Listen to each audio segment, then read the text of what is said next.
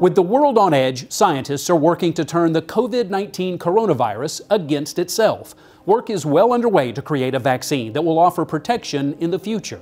There are indications that the research and testing could move faster than it has with other vaccines. Still, it's unlikely the general public will see a vaccine for this form of the coronavirus for a year or more. Here's why.